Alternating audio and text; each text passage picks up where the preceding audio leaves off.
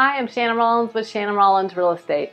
I remember not long ago when we put a house on the market, it'd be 30 or 60 days before we get a contract on the home. Whereas now we put a house on the market on Wednesday, we have multiple offers, and it's usually under contract by Saturday or Sunday. So when a house lingers on the market or it's been on the market more than 30 days, it kind of gets tainted. Buyers forget about it and they think something must be wrong with it. It has a lot of views online, but it's still available, so there must be something wrong with it. So they just forget about it.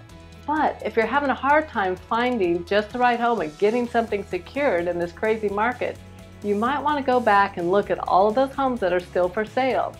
There are several reasons why the house could still be on the market. It could be as simple as there were terrible photos when they first listed that home.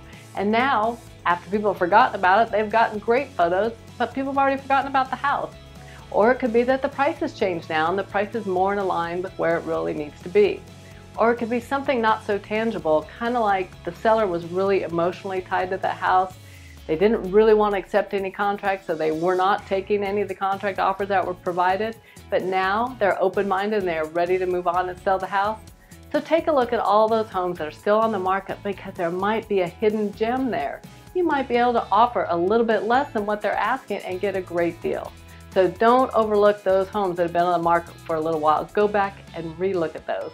If you have questions about buying or selling, give us a call. My team and I are on standby 7 days a week, 9 a.m. to 8 p.m., ready to assist you.